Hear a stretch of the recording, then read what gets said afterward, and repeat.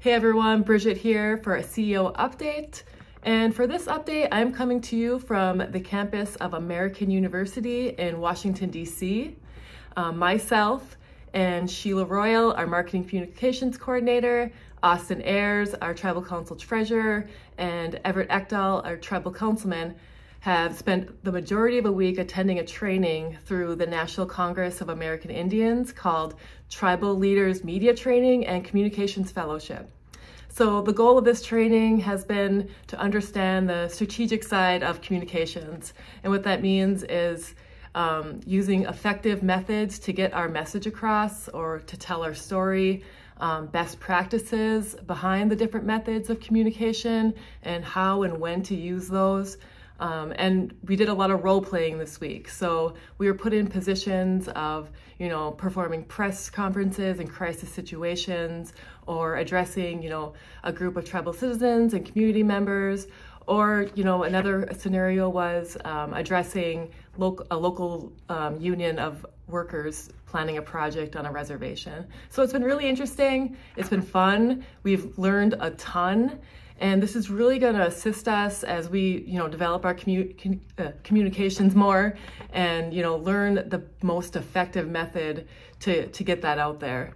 And this is really going to assist us in our, our webpage update and our branding update and understanding our values and how to implement those behind our story so people understand KBIC a little better.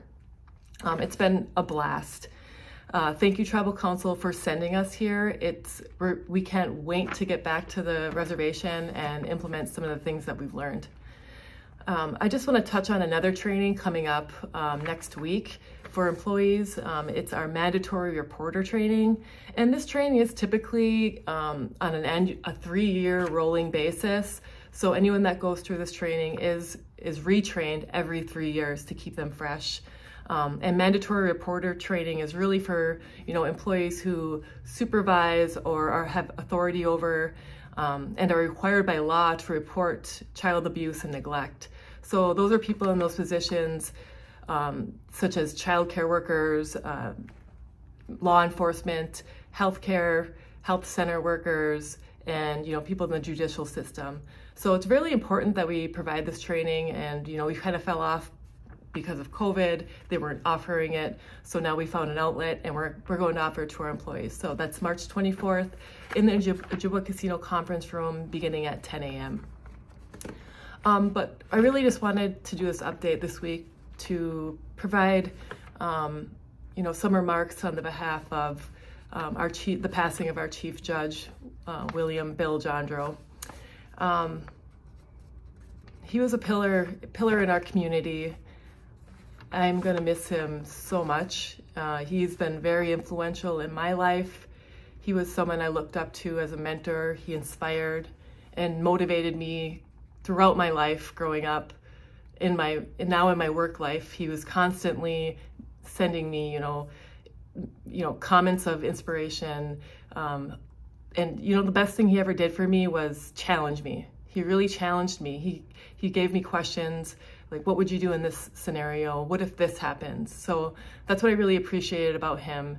He just really wanted the best for everyone, especially our youth. I mean, he dedicated his time and efforts towards volunteering and, making our community better. That was his goal in life. And I think if there's anything we can take away from Bill, is that servant mindset, not looking for what's in it for me, but just looking for the best of your community, the best for others. And that's the mark he left within our community, I feel.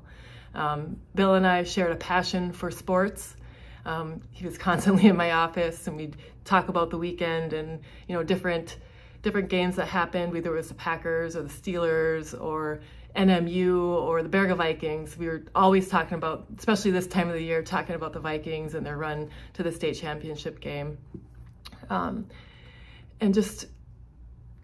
he's just someone I'm just going to miss so much. I can't express it enough. So my thoughts and prayers are with his family and his boys and his fiance. So I want to thank everyone for tuning in this week. Stay healthy, take care.